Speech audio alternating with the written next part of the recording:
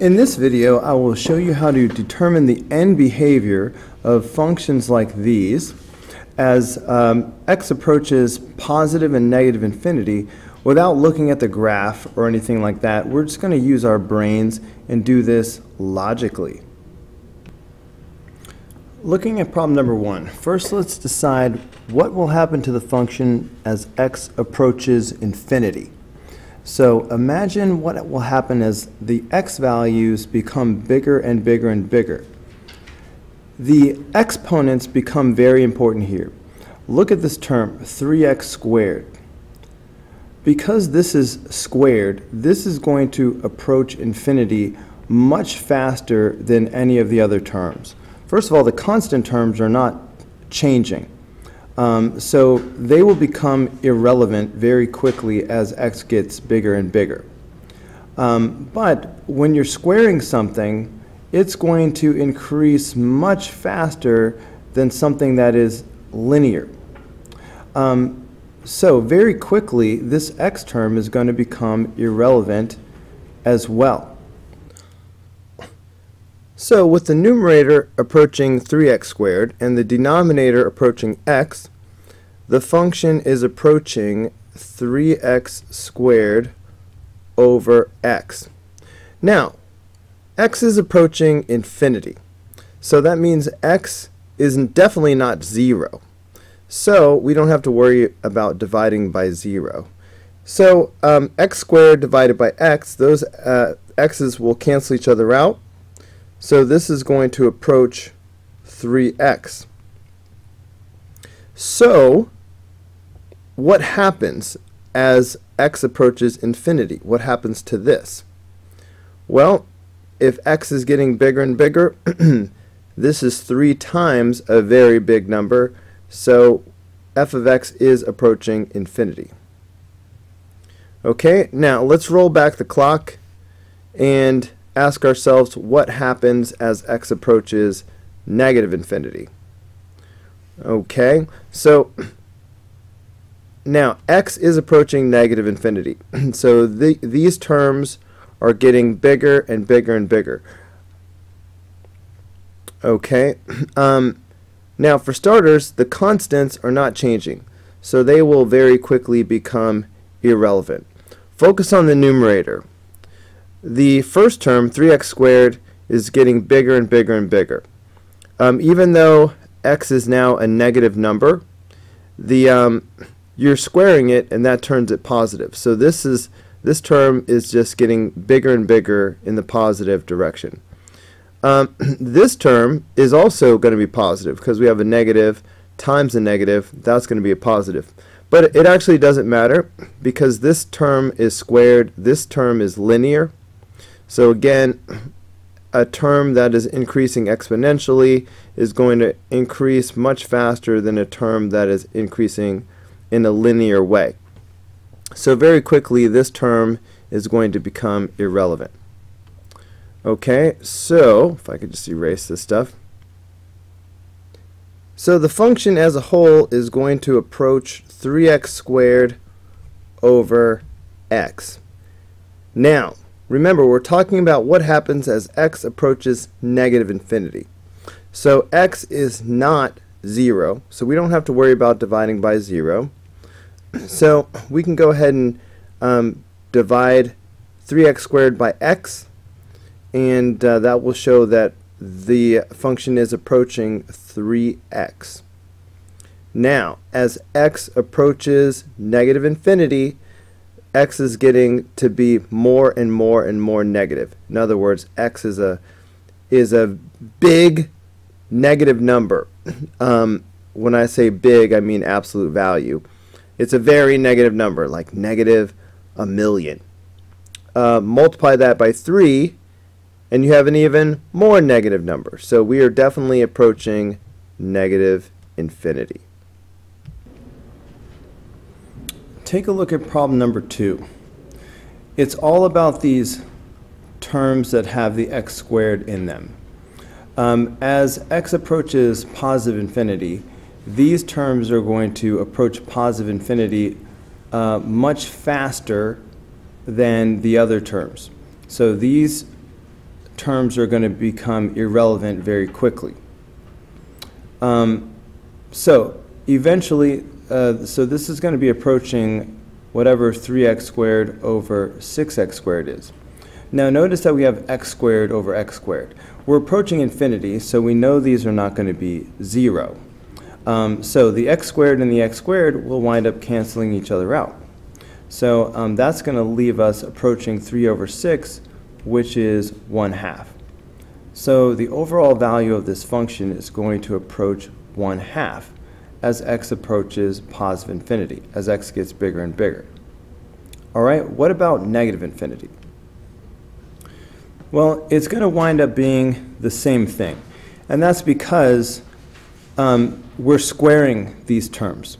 So squaring the x value as it gets more and more negative, it's still going to become positive.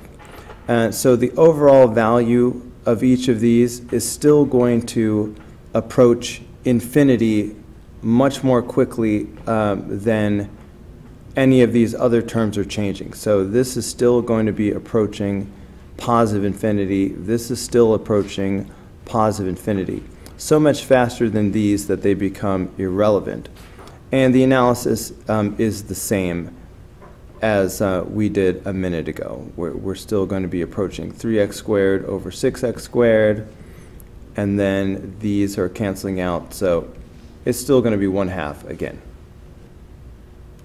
Okay, looking at number 3, as x approaches infinity, what happens to the function? Well, as x approaches infinity, these constants are going to quickly become irrelevant, all right, because they are not changing.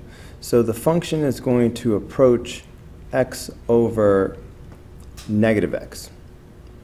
All right, so as we're approaching infinity, then x is not going to be 0 because we're approaching infinity. So x over negative x is going to be -1. So f of x will approach -1. Now, what about as we approach negative infinity?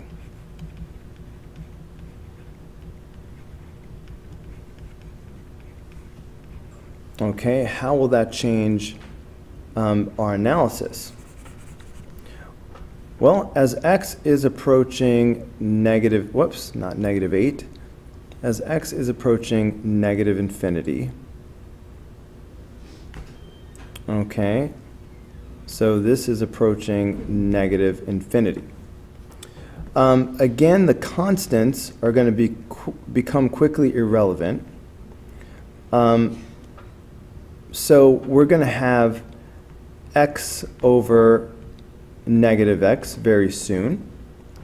But we're approaching negative infinity. So imagine substituting in negative values here. Okay, so imagine that x was, let's say, -1000. So I would have -1000 here. But if I substitute -1000 in for x right here, it's going to become +1000. Okay, so I'm still going to get -1. It's just that as we approach negative infinity, the numerator is going to be negative while the denominator will be positive. But it's still going to equal -1. Take a look at number 4. As x approaches infinity, so imagine x is getting bigger and bigger and bigger and getting closer and closer to positive infinity. These constants are going to very quickly become irrelevant.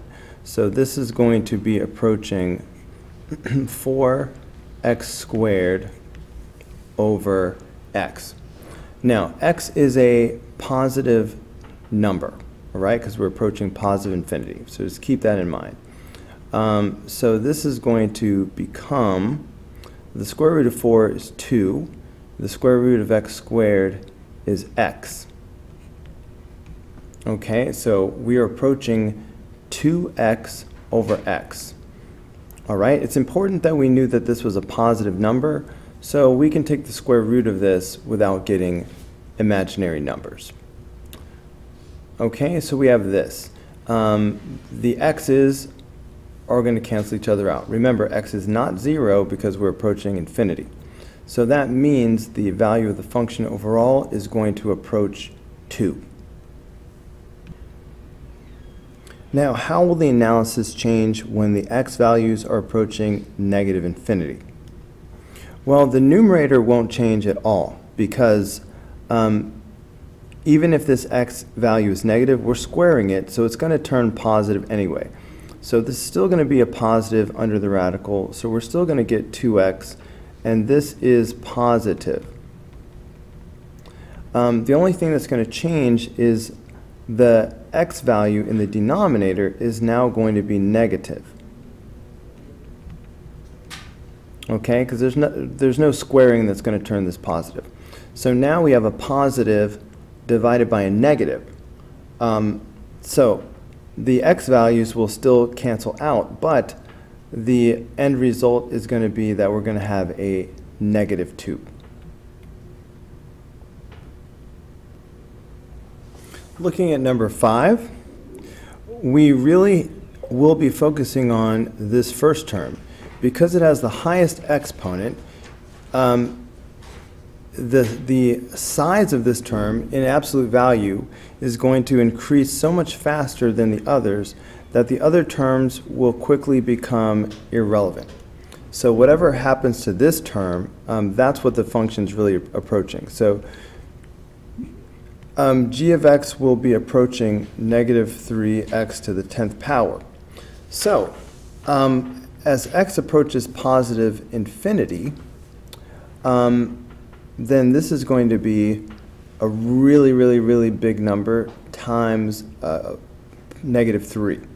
So this is going to be a very large negative number. So that's negative infinity. Now, will anything change as we approach negative infinity?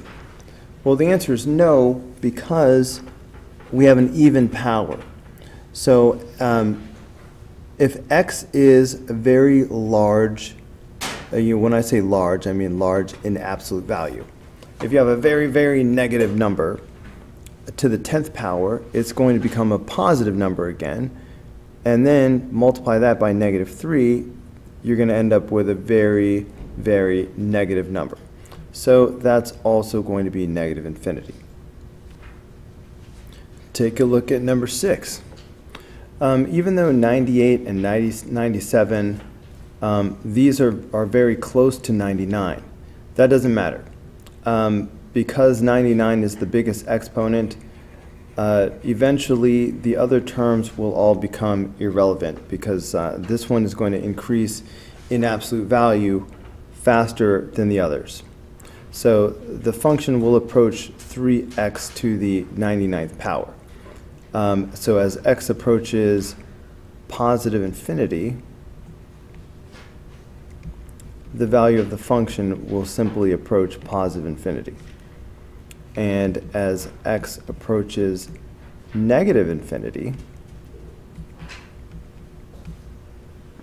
well, 99 is an odd exponent. So if you raise a negative number to an odd power, it still stays negative. So this is going to become more and more negative, a very large, meaning absolute value, a large negative number. So that's negative infinity. Looking at number 7. Well, these are approaching, as x approaches positive infinity, what is going to happen to the function? Well, if x is a positive number, the absolute value of x and x are the same thing. So as x approaches positive infinity, then we are really just looking at x over x, which is going to equal 1. So f of x is approaching 1. Now, as x approaches negative infinity, what's the function doing? Well, as x approaches negative infinity, the numerator is always going to be positive because of the absolute value. So it's still going to be, so this is going to be a very large positive number. Now, this is going to be a negative number. So it's going to be like having x over negative x, because you're going to have a positive number divided by a negative number. X is not going to be 0, so these will cancel each other out and make 1, except for it'll make negative 1, because this will be a positive number and this will be the same number, only it'll be a negative number. So that makes negative 1. As x approaches positive infinity, because of the x to the 5th power, with that exponent of 5, this term is going to grow much faster than the linear term. So this negative 5x will quickly become irrelevant. So we're approaching the absolute value of x to the 5th power. So if x is approaching positive infinity, then this is a positive number. So that's really going to be the same thing as x to the 5th power without the absolute value. And so as x approaches positive infinity, this expression is going to approach positive infinity. Okay, now what if x is approaching negative infinity? Well, still this linear term is going to be irrelevant. All right, so we're still approaching the absolute value of x to the 5th power. But now x is a negative number. Okay, so this is going to approach negative infinity inside of here. So this is going to approach the absolute value of negative infinity. I'm just saying, imagine we're getting very large negative numbers. But because of the absolute value, this is going to become a positive number. So we are going to be approaching positive infinity. Take a look at number 9. Let's see, as x approaches positive infinity, what's going to happen to the function? Well, this is a constant, so it doesn't matter what x is, you're still going to have negative 12. So it doesn't matter if x is approaching positive infinity or negative infinity, the value of the function remains constant at negative 12 the entire time. All right, for the piecewise function, I'm going to color code this so you can more easily follow what I'm doing. So first of all, as x approaches positive infinity, if we're dealing with numbers approaching positive infinity, should we be looking at the top piece or the bottom piece of the piecewise function? Well, we should be looking at the bottom piece of the piecewise function because this is what we will use for anything bigger than 5. And here we are approaching positive infinity. So as we approach positive infinity, we are going to be approaching 3 because this is a constant. So as soon as we get past 5, it's going to be 3 from then on. So the function will approach 3. So switching colors now, if we're approaching negative infinity, we're definitely less than 5. So we should be using the top piece of the piecewise function. Okay, so we really are just focusing our eyes on the 2x minus 4. What's that approaching? Well, as x approaches negative infinity, this constant of 4 is going to quickly become irrelevant. So it's going to approach 2x. When x is a very negative number, imagine negative 100, negative 1,000.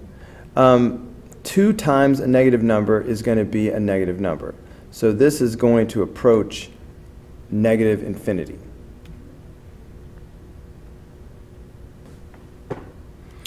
Looking at number 11. Okay, let's see. As x approaches positive infinity, f of x approaches. So positive infinity. We're definitely going to be greater than negative 1. So we should be looking at this piece of the piecewise function. Okay, so this is going to definitely approach, so we're looking at x squared. As x approaches positive infinity, x squared is going to approach positive infinity. It's just going to get bigger and bigger. Okay, what about as x approaches negative infinity? All right, as x gets more and more negative. So first of all, as we approach negative infinity, we're definitely less than negative 1. So we're going to be dealing with this piece of the piecewise function. Okay, so what's going to happen to this guy? Well, as x gets more and more negative, this constant is going to become irrelevant. So we're going to be approaching negative 3x. So because x is going to be more and more negative, then we're going to have a negative number times a negative number, so that's going to be a positive number.